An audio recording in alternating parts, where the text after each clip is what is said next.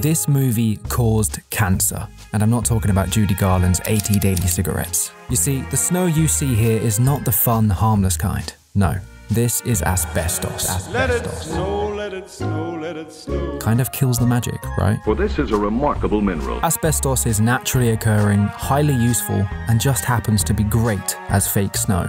That was, of course, before we knew it caused mesothelioma, a deadly form of cancer, with no cure. Marketed as pure white or snowdrift, the deadly mineral found its way on countless film sets, as well as people's homes. While never confirmed to be linked with the snow, Ray Bolger and Burt Lahr both passed away due to cancer, but Jack Haley Jr., son of the Tin Man, was indeed taken by mesothelioma. So, in short,